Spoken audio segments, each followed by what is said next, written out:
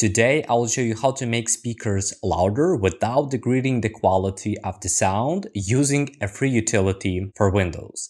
This method will perfectly work on laptops and monitors even with built-in speakers. So, let's get started. And here we go. Firstly, we need to open our browser. For example, I will use Google Chrome browser. Then you need to type next FxSound download. Press enter. FxSound download. So here you may see the official website. Link I will leave in the video description.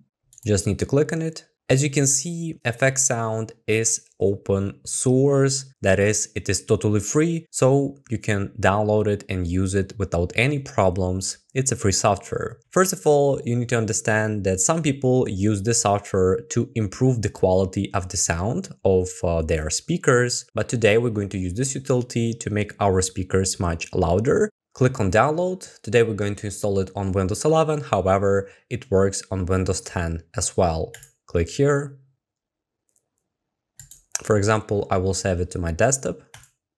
Okay, now we can close the browser. As you can see, this utility takes only 55 megabytes, which is awesome. Now we need to install it. Double click on it. This process may take a few seconds, and that's totally okay. As I said before, I have a monitor and this monitor has speakers. They are not that loud, so we will try to improve the quality and make them louder. Now we can open the utility, just double click on it.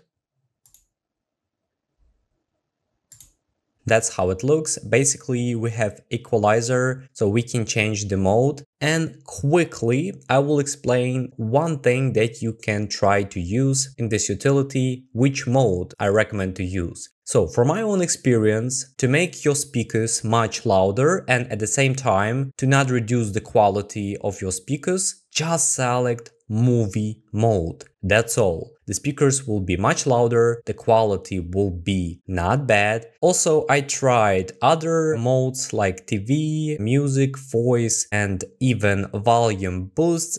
Actually, it doesn't work that great. Also, if you wish, you can manually tweak the equalizer and it depends on your personal preference. For me, movie works just great. In my opinion, that's the best option for an average user.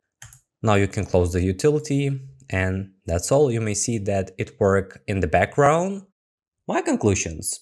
With the help of this free utility, you can easily increase the volume of the speakers on your laptop or PC.